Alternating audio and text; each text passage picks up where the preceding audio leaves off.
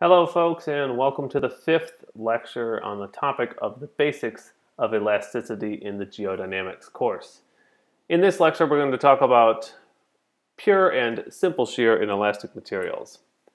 We have only one goal once again, and in this case that is to look at the equations of pure and simple shear in terms of stress in elastic media.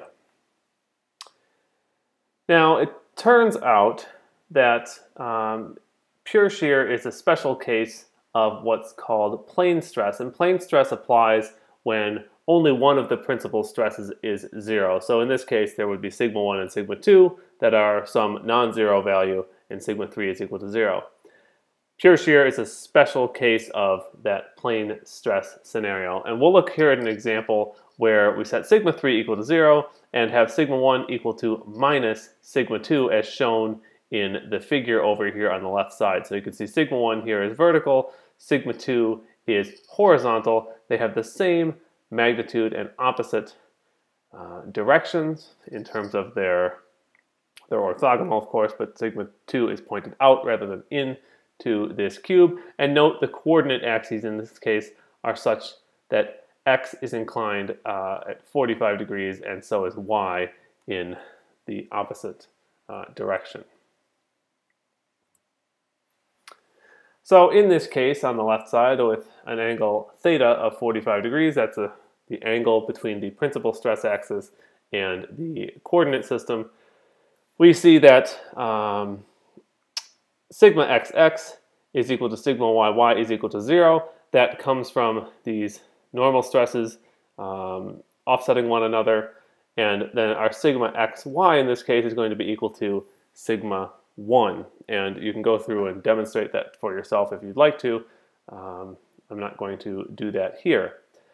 Now from the equations of plane stress, which I'm not going to show the sort of derivation of those, but you could take the equations that apply for plane stress in an elastic material, and what you'll find is epsilon 1, the maximum principal strain, is simply 1 plus Poisson's ratio, 1 plus nu, over Young's modulus E times sigma 1.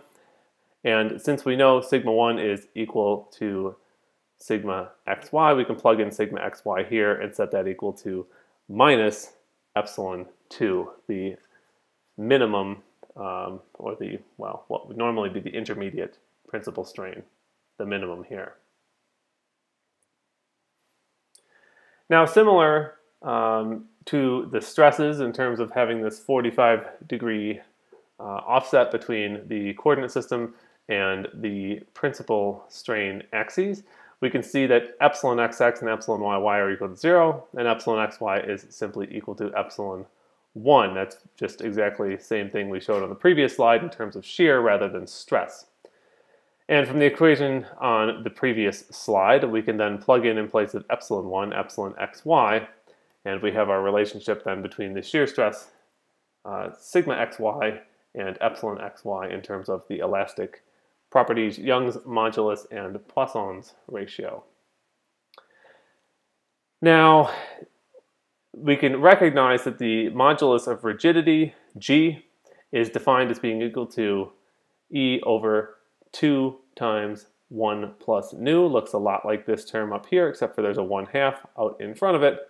Or in other words, we can plug in this thing and say that sigma xy is equal to this relatively simple relationship, 2 times the modulus of rigidity, G, times the epsilon xy, the shear strain in that case.